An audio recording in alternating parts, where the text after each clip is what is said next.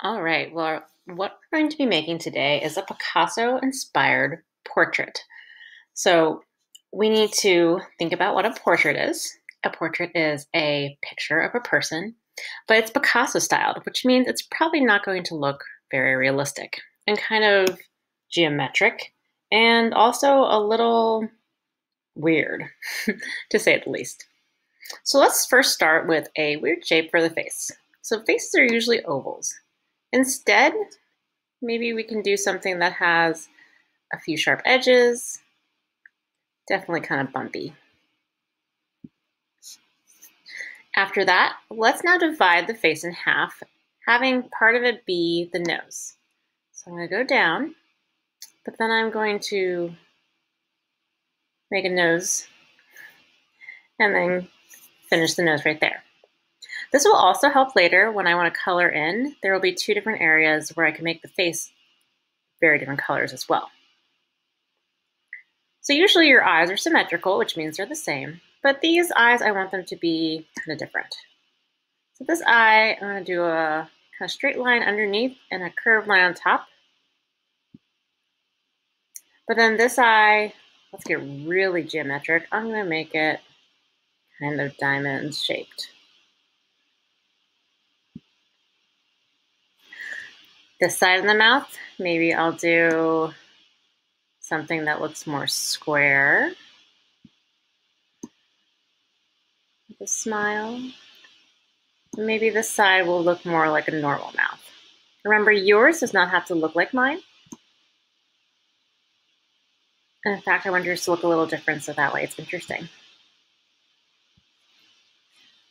Now I'm gonna start using some color because I don't wanna have to go in and color everything later.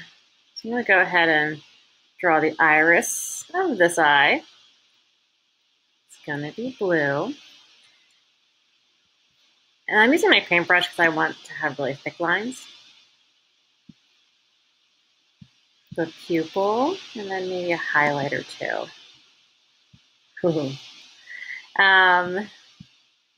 Maybe then after that I'll do some eyelashes. Why not? Let's make them really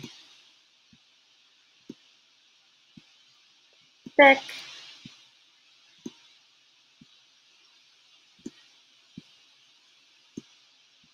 And then I want this eye, I want it to be blue as well, but I'm going to do a different kind of blue. So as you're making your cubist portrait, I want you to think of how you can make both sides of the face look very different and use simple shapes to kind of show different aspects of the human face, like using a diamond. Maybe I would use another shape to create an eyelid. What if I use the shape tool to create an eyebrow?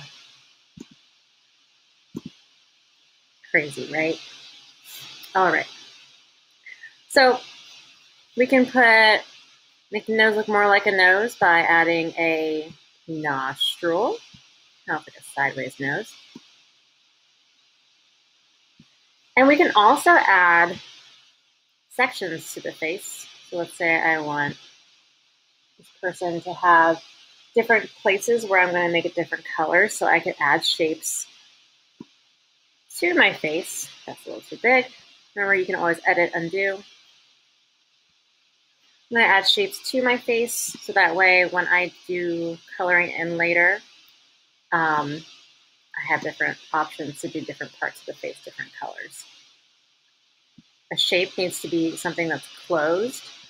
So if I just do a line like this, that's not really going to affect how I can color it in. If I close the shape, that gives me the opportunity for this to be a different color. All right, so this is a person, kind of. So they might need hair or a hat or something like that. So go ahead and think about shapes you can use to make hair. I'm going to do some triangles, or triangular type looking things for my hair. Maybe you want to add circles for your hair. That is up to you.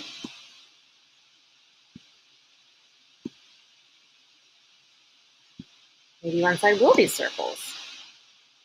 Oops, see how I didn't connect that shape? Let's connect that shape.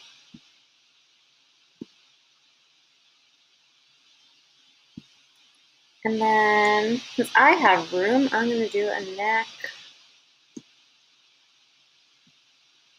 Maybe even like a shirt.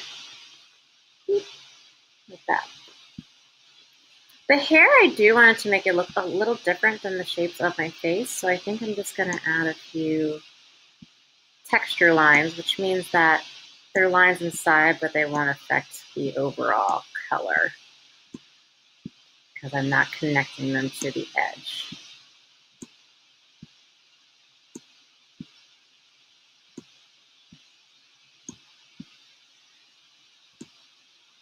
You can be creative as you want to. Ooh, that one will affect my colors. That's okay. I'm just going to add some more like that. Be creative as you'd like to. Just use different interesting shapes. All right, and the last thing I probably want to do is I probably want to think of the background. The background can be kind of simple. It can be really complicated. That's up to you. Maybe I'll use a different kind of shape. So maybe I will just make the background have a few circles in it. So that way it doesn't feel empty, but it does still have something in it. Remember, I'm going to have to color all these areas in, so I probably don't want too many.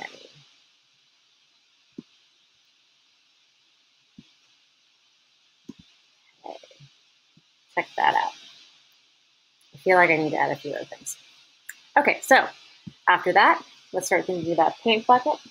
You want to have mainly unrealistic colors, things that are kind of surreal or, ooh, that's interesting. Kind of make you think, why? Why is it that color?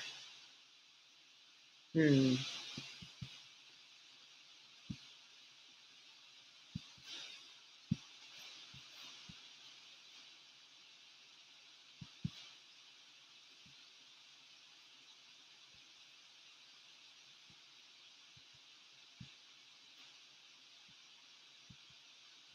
see how those lines cut through and connected, so I have to do each individual part.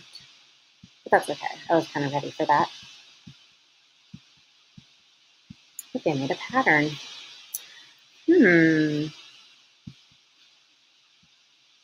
Uh-oh, I messed up. Let's go back and undo. So take some time to work on your Picasso. If you feel like you are done, you can go ahead and finish. Ooh. But you don't want your background to take away from your person, so make sure that you choose colors or shapes that are a little different than your person.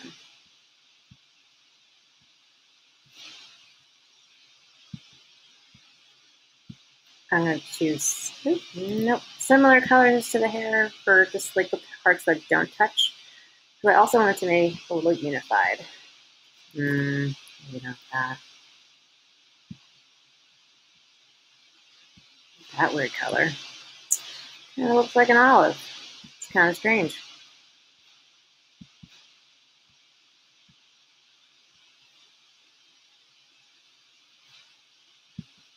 Alrighty, so once you are done, remember to save or screenshot before you exit out.